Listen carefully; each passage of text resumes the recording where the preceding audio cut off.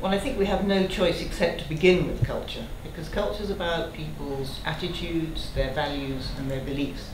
And there can't be any government or any business who would not be interested in what motivates people. And in particular, there's a problem about how people change, how they respond to change, how they respond to challenge. And this is really the problem of uncertainty, because uncertainty isn't risk. Risk is something that can be calibrated, it can be thought about, it can be quantified, it can be mitigated. But uncertainty is something that proliferates, it's constitutive of social relations, of the way in which governments work, individuals respond to government, of the way in which businesses operate. It's an environment which you can't quantify or mitigate. You have to negotiate it. And what culture is about is the way in which people use social attitudes, their beliefs, their behaviours, to navigate those uncertain terrains, to work out what they should be doing and why. Now, one of the problems with this is that when people navigate through a cultural terrain like that, they tend to walk down the paths they've already taken. They tend to trek across the mountains, if you like, in the way that they've always done. And some of that is problematic. It provides a certain comfort, if you like, a way of operating. It makes the world look a bit more certain and feel a bit more certain. But as others around them are changing, taking the same well-worn paths can actually be something that increases uncertainty, and in the worst cases can actually lead to violence and conflict. Well, I think all sectors of business have to be interested in how people navigate uncertainty. And the reason is because businesses are only ever as good as the people they employ. And the younger generation, the generation that's coming, that generation is changing its ideas. It's not necessarily wanting to have a job that just gives you lots of money, or have a job that gives you lots of status. What it's interested in is working in a way that makes a difference, having a job where people are committed to sustainability, to resilience in the environment and in social relations.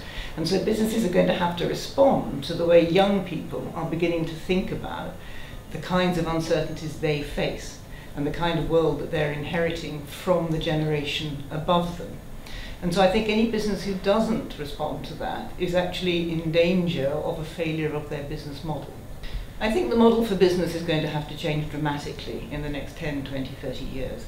The difficulty is we can't quite see in what direction that change is going to be taking business at the moment.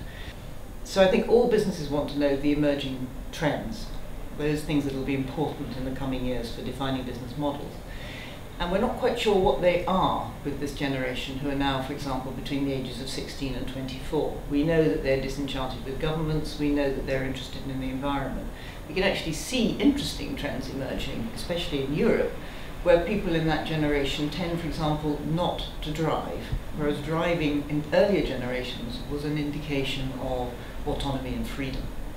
So there are different ideas emerging, and we don't know what that generation will be doing as when they become employees, when they become consumers who are making choices.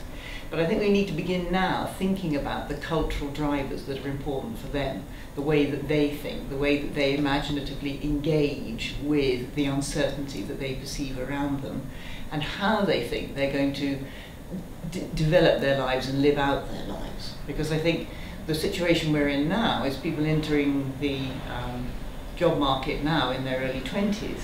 They are going to be the people who are going to be actually employed at the moment when we hit the crisis that climate change is going to bring, which is going to be post-2030. So how they're going to respond is, I think, extremely important.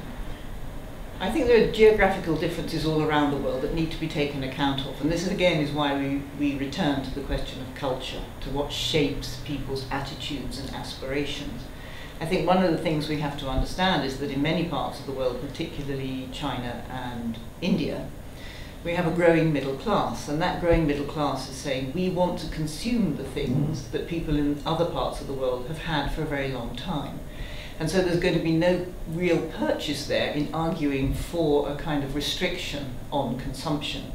Whereas in Europe and so on, other places, America and so on, you're in a situation where young people are beginning to think about the fact that they will have to change their consumption choices. They will have to do things differently, have to manage their lives differently.